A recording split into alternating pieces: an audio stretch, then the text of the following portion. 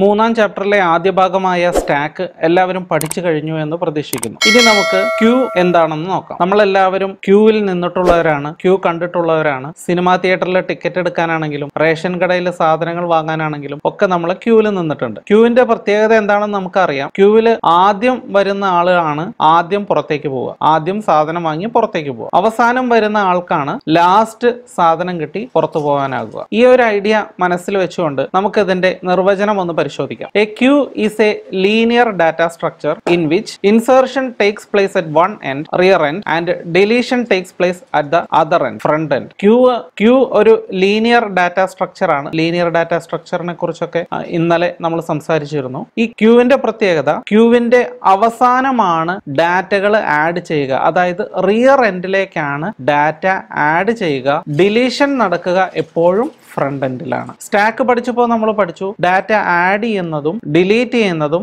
സ്റ്റാക്കിന്റെ ടോപ്പിൽ നിന്നാണ്, അതായത് ഒരറ്റത്തു നിന്ന് തന്നെയാണ് ഡാറ്റ എൻറ്റർ ചെയ്യുന്നതും ഡിലീറ്റ് ചെയ്യുന്നതും. പക്ഷെ ക്യൂവിന്റെ വ്യത്യാസം, ക്യൂവിന്റെ ബാക്കിലാണ് എലമെന്റ് ആഡ് ചെയ്യുന്നത്, ഫ്രണ്ടിലാണ് എലമെന്റ് ഡിലീറ്റ് ചെയ്യുന്നത്. അതുകൊണ്ട് നമുക്ക് പറയാം ആദ്യം വരുന്ന എലമെന്റ് ആണ് ആദ്യം ഡിലീറ്റ് ചെയ്യാനാവുക. അതുകൊണ്ട് നമുക്ക് പറയാം ക്യൂ ഒരു ഫിഫോ സ്ട്രക്ചർ ആണ്, ഫസ്റ്റ് ഇൻ ഫസ്റ്റ് ഔട്ട്. ഇനി നമുക്ക് ക്യൂവിൻ്റെ ഇൻസേർഷൻ ഓപ്പറേഷൻ്റെ അൽഗോരിതം പഠിക്കാം. അൽഗോരിതം പഠിക്കുന്നതിന് മുമ്പായി അല്പകാര്യം നമുക്ക് മനസ്സിലാക്കേണ്ടതുണ്ട്. ഫ്രണ്ട്, റിയർ എന്ന് പറയുന്ന രണ്ട് പോയിന്ററുകൾ. ഇവിടെ ചുവന്ന നിറത്തിൽ കാണിച്ചിട്ടുള്ളത് റിയർ എന്ന പോയിന്റർ, മഞ്ഞ നിറത്തിൽ കാണിച്ചിട്ടുള്ളത് ഫ്രണ്ട് എന്നുള്ള പോയിന്റർ. ഈ റിയർ എന്നുള്ള പോയിന്ററാണ് ഡാറ്റ എൻറ്റർ ചെയ്യാനായിട്ട് ഉപയോഗിക്കുന്നത്. ഫ്രണ്ട് എന്ന് പറയുന്ന പോയിന്റർ ഡാറ്റ ഡിലീറ്റ് ചെയ്യാൻ വേണ്ടി ഉപയോഗിക്കുന്നു. അതായത് ക്യൂവിൻ്റെ റിയറിൽ കൂടെയാണ് ഡാറ്റ എൻറ്റർ ചെയ്യുന്നത്, ഫ്രണ്ടിൽ കൂടെയാണ് ഡാറ്റ ഡിലീറ്റ് ചെയ്യുന്നത് എന്നതാണ് കോൺസെപ്റ്റ്. ഇനി ഇവിടെ വാൽ എന്ന് പറയുന്നത് ക്യൂവിലേക്ക് ആഡ് ചെയ്യാനുള്ള വാല്യൂ ആണ്.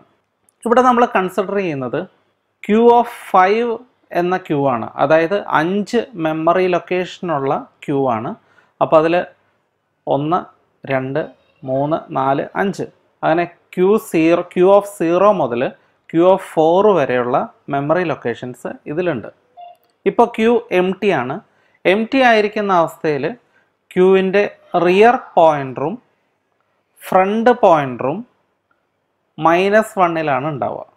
നമ്മൾ ആദ്യത്തെ ഡാറ്റ എൻറ്റർ ചെയ്യാൻ വേണ്ടി റിയർ പോയിന്ററിനെ അതുപോലെ ഫ്രണ്ട് പോയിന്ററിനെയും 0 എന്ന് പറയുന്ന ലൊക്കേഷനിലേക്ക് ഇൻക്രിമെൻ്റ് ചെയ്യുന്നു.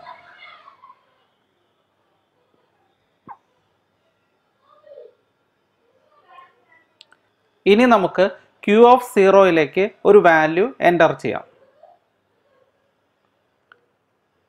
ഓക്കെ, അപ്പോൾ നമ്മൾ ഇവിടെ കണ്ടു if rear is equal to -1. Rear -1 ആയിരുന്ന സമയത്ത് നമ്മൾ എന്ത് ചെയ്തു? Front equal to rear equal to 0, രണ്ടും 0യിൽ ഫിക്സ് ചെയ്തു. ക്യൂ ഓഫ് റിയറിലേക്ക് ഒരു വാല്യൂ പാസ് ചെയ്തു. ഇവിടെ ഞാൻ 12 എന്ന് പറയുന്ന വാല്യൂ ആണ് ഉപയോഗിച്ചിരിക്കുന്നത്. ഇനി അടുത്ത കണ്ടീഷൻ നോക്കുക. Else if rear less than n-1, rear less than n-1 ആണെങ്കിൽ rear is equal to rear +1 എന്നാണ് പറഞ്ഞിരിക്കുന്നത്. ഇവിടെ n-1 എന്ന് പറയുന്നത് 4 ആണ്. അപ്പോൾ റിയറിൻ്റെ വാല്യൂ 4ൽ താഴെയാണെങ്കിൽ റിയർ ഒന്ന് ഇൻക്രിമെൻ്റ് ചെയ്യാനാണ് പറഞ്ഞിരിക്കുന്നത്. ഇവിടെ 4ൽ താഴെയാണ് റിയറിൻ്റെ വാല്യൂ, അതുകൊണ്ട് റിയർ ഒന്ന് ഇൻക്രിമെൻ്റ് ചെയ്യുന്നു. അതിനുശേഷം ഈ വാല്യൂ റിയറിലേക്ക് പ്ലേസ് ചെയ്യുന്നു. വീണ്ടും അടുത്ത വാല്യൂ എൻ്റർ ചെയ്യാനായി വീണ്ടും നമ്മൾ കണ്ടീഷൻ ചെക്ക് ചെയ്യുന്നു. n-1ൽ താഴെയാണ്, അതുകൊണ്ട് റിയർ ഇൻക്രിമെൻ്റ് ചെയ്തു, വാല്യൂ പ്ലേസ് ചെയ്യുന്നു. വീണ്ടും റിയർ ഇൻക്രിമെൻ്റ് ചെയ്യുന്നു, വാല്യൂ പ്ലേസ് ചെയ്യുന്നു.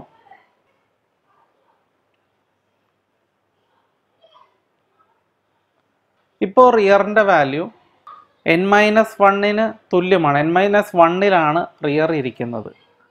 അതുകൊണ്ട് തന്നെ ഇനി പ്രോഗ്രാം ഇത് വർക്ക് ചെയ്യില്ല. ഇനി നമ്മൾ എൻ്റർ ചെയ്യാൻ ശ്രമിച്ചു കഴിഞ്ഞാൽ ഉണ്ടാകുന്ന സിറ്റുവേഷനാണ് ക്യൂ ഓവർഫ്ലോ. അതാണ് അൽഗോരിതത്തിൽ പറഞ്ഞിരിക്കുന്നത്. ഇതിൻ്റെ എൽസ് പാർട്ടിൽ പ്രിൻ്റ് ക്യൂ ഓവർഫ്ലോ എന്ന് പറഞ്ഞിരിക്കുന്നത്. ഇപ്പോഴെല്ലാവർക്കും ഇൻസേർഷൻ ഓപ്പറേഷൻ വ്യക്തമായി എന്ന് കരുതട്ടെ. അടുത്തതായി നമുക്ക് ഡിലീഷൻ ഓപ്പറേഷൻ പഠിക്കാം. ഡിലീഷൻ ഓപ്പറേഷൻ മനസ്സിലാക്കാനായി നമ്മൾ നേരത്തെ കണ്ട ക്യൂ തന്നെയാണ് ഉപയോഗിക്കുന്നത്.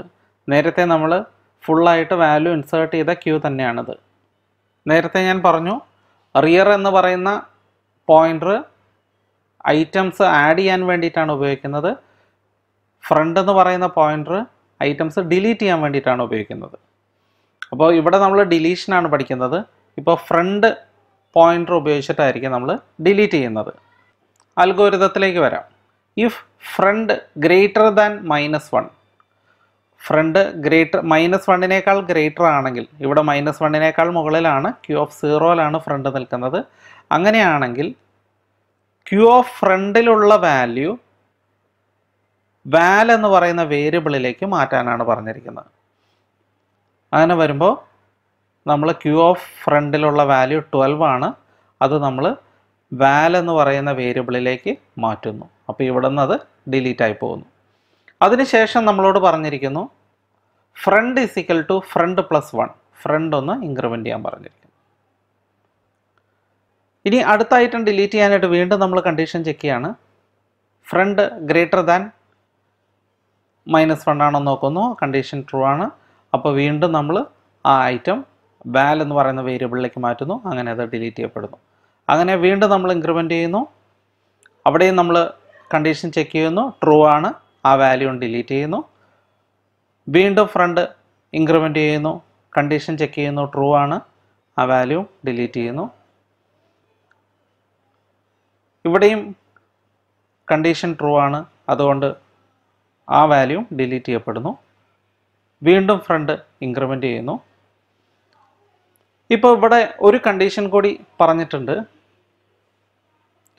If front greater than rear എന്ന് പറഞ്ഞിട്ടുണ്ട്. അങ്ങനെ ഒരു കണ്ടീഷൻ ചെക്ക് ചെയ്യാൻ പറഞ്ഞിട്ടുണ്ട്. ഇവിടെ ഫ്രണ്ട് ഗ്രേറ്റർ ദാൻ റിയർ ആണ്. റിയർ ക്യൂ ഓഫ് 4ലാണ് നിൽക്കുന്നത്, ഫ്രണ്ട് അതിന് മുകളിലാണ് നിൽക്കുന്നത്. അതുകൊണ്ട് ഇവിടെ ഈ കണ്ടീഷൻ ട്രൂ ആയിരിക്കുകയാണ്. ഫ്രണ്ട് ഗ്രേറ്റർ ദാൻ റിയർ ആണ്. അങ്ങനെയാണെങ്കിൽ നമ്മളോട് പറഞ്ഞിരിക്കുന്നത് ഫ്രണ്ടും റിയറും -1 എത്തിക്കാനാണ് പറഞ്ഞിരിക്കുന്നത്. അപ്പോൾ ഫ്രണ്ടും പോയിൻ്ററും റിയർ പോയിൻ്ററും നമ്മൾ -1 കൊണ്ടുവരുന്നു. ഫ്രണ്ട് പോയിൻ്റർ -1 ഇരിക്കുന്നതെങ്കിൽ അതിനർത്ഥം ക്യൂ എംപ്റ്റി ആണെന്നാണ്. വീണ്ടും നമ്മൾ ഡിലീറ്റ് ചെയ്യാൻ ശ്രമിച്ചാൽ ഉണ്ടാകുന്ന സിറ്റുവേഷനാണ് ക്യൂ അണ്ടർഫ്ലോ. അപ്പോൾ ഞാൻ ക്യൂ ഓവർഫ്ലോയും അണ്ടർഫ്ലോയും ഒന്നുകൂടി പറയാം. നിറഞ്ഞിരിക്കുന്ന ഒരു ക്യൂ, അതായത് ഫുള്ളായിട്ടിരിക്കുന്ന ഒരു ക്യൂവിലേക്ക് വീണ്ടും ഒരു എലമെൻറ്റ് ആഡ് ചെയ്യാൻ ശ്രമിച്ചാൽ ഉണ്ടാകുന്ന സിറ്റുവേഷനാണ് ക്യൂ ഓവർഫ്ലോ. എംപ്റ്റി ആയിട്ടിരിക്കുന്ന ഒരു ക്യൂവിൽ നിന്ന് ഡിലീറ്റ് ചെയ്യാൻ ശ്രമിക്കുമ്പോൾ ഉണ്ടാകുന്ന സിറ്റുവേഷനാണ് ക്യൂ അണ്ടർഫ്ലോ. ഇനി നമുക്ക് ക്യൂവിൻ്റെ ചില ആപ്ലിക്കേഷൻസ് നോക്കാം. Job scheduling, resource scheduling. ചുരുക്കത്തിൽ പറയുകയാണെങ്കിൽ നമ്മളെല്ലാവരും പ്രിൻ്റർ ഉപയോഗിക്കാറുണ്ടല്ലോ. നമ്മുടെ കമ്പ്യൂട്ടറിൽ നിന്ന് ഒന്നിലധികം ഡോക്യുമെൻറ്റുകൾ നമ്മൾ പ്രിൻ്റ് കൊടുത്തു കഴിഞ്ഞാൽ എങ്ങനെയാണ് അവിടെ പ്രിൻറ്റിങ് നടക്കുന്നത്? ആദ്യം കൊടുത്ത പ്രിൻ്റായിരിക്കും ആദ്യം പ്രിൻ്റ് ചെയ്യുന്നത്, രണ്ടാമത് കൊടുത്തത് രണ്ടാമത് പ്രിൻ്റ് ചെയ്യുന്നു, മൂന്നാമത് കൊടുത്തത് മൂന്നാമത് പ്രിൻ്റ് ചെയ്യുന്നു. ഈ ഒരു ജോബ് ഷെഡ്യൂൾ ചെയ്യാൻ ഉപയോഗിക്കുന്നത് ക്യൂ ആണ്. ഇനി നമുക്ക് ക്യൂവിൻ്റെ ഒരു പോരായ്മ നോക്കാം. ഇവിടെ നിങ്ങളിപ്പോൾ കാണുന്നത് ഒരു ഫുള്ളായിട്ടിരിക്കുന്ന ഒരു ക്യൂ ആണ്. നേരത്തെ നമ്മൾ ഇൻസേർട്ട് ചെയ്ത വാല്യൂകളാണ് ഈ കാണുന്നത്. ഇതിലെ ഓരോ വാല്യൂ ആയിട്ട് ഒന്ന് ഡിലീറ്റ് ചെയ്യാനായിട്ട് ശ്രമിക്കുകയാണ്. അപ്പോൾ ഫ്രണ്ട് പോയിൻ്റർ ഇരിക്കുന്നത് ക്യൂ ഓഫ് 0ലാണ്. ക്യൂ ഓഫ് 0 12 എന്ന് പറയുന്ന വാല്യൂ ഡിലീറ്റ് ചെയ്യുന്നു. ഫ്രണ്ട് പോയിൻ്റർ ഇൻക്രിമെൻ്റ് ചെയ്യുന്നു. ക്യൂ ഓഫ് 1 വാല്യൂ ഡിലീറ്റ് ചെയ്യുന്നു. ഇപ്പോൾ 2 മെമ്മറി ലൊക്കേഷൻ ഫ്രീ ആയി. Q of 0യും Q of 1ഉം free ആയി. പക്ഷേ ഇനി നമ്മൾ വാല്യൂ ഇൻസേർട്ട് ചെയ്യാനായിട്ട് ശ്രമിച്ചാൽ നമ്മൾ നേരത്തെ പഠിച്ച അൽഗോരിത പ്രകാരം ക്യൂ ഫുള്ളാണ് എന്ന് പറയും. പക്ഷേ യഥാർത്ഥത്തിൽ ഇവിടെ 2 മെമ്മറി ലൊക്കേഷൻസ് എംപ്റ്റി ആണ്. ഈ ഒരു പോരായ്മയെ മറികടക്കാൻ വേണ്ടിയിട്ടാണ് സർക്കുലർ ക്യൂ എന്നൊരു സംവിധാനം ഉണ്ടാക്കിയത്. സർക്കുലർ ക്യൂ മറ്റൊന്നുമല്ല, ക്യൂവിൻ്റെ ഫ്രണ്ടും റിയറും തമ്മിൽ ജോയിൻ ചെയ്ത് ഒരു സർക്കുലർ ഷേപ്പിൽ ഉണ്ടാക്കിയിരിക്കുന്ന ഒരു ക്യൂ. ഈ ക്യൂവിൻ്റെ പ്രത്യേകത എന്താണെന്ന് വെച്ചാൽ the main advantage of circular Q is that we can utilise the space of Q fully. ഞാൻ നേരത്തെ പറഞ്ഞ പോലെ നേരത്തെ ഞാൻ 2 വാല്യൂ ഡിലീറ്റ് ചെയ്തിട്ട് പിന്നെ ഇൻസേർട്ട് ചെയ്യാൻ ശ്രമിച്ചപ്പോൾ ഇൻസേർട്ട് ആവുന്നില്ല. എന്നാൽ അങ്ങനെ ഒരു പ്രശ്നം സർക്കുലർ ക്യൂവിൽ ഉണ്ടാകുന്നില്ല. ഇതോടെ പാർട്ട് 2 അവസാനിച്ചിരിക്കുകയാണ്. അടുത്ത എപ്പിസോഡ് ലിങ്ക്ഡ് ലിസ്റ്റാണ്. അത് എത്രയും പെട്ടെന്ന് അപ്ലോഡ് ചെയ്യുന്നതായിരിക്കും. ഞാൻ എപ്പോഴും പറയുന്നത് പോലെ ഈ ചാനൽ ഇതുവരെ സബ്സ്ക്രൈബ് ചെയ്തിട്ടില്ലെങ്കിൽ ദയവായി സബ്സ്ക്രൈബ് ചെയ്യുക, തൊട്ടടുത്തുള്ള ബെൽ ബട്ടൺ അമർത്തുക. അതുപോലെ തന്നെ ചാനൽ ഇഷ്ടപ്പെട്ടെങ്കിൽ, ഈ വീഡിയോ ഇഷ്ടപ്പെട്ടെങ്കിൽ ലൈക്ക് ചെയ്യുക. എത്രയും പെട്ടെന്ന് മറ്റൊരു വീഡിയോയുമായി നമുക്ക് കണ്ടുമുട്ടാം. അതുവരെ ബൈ.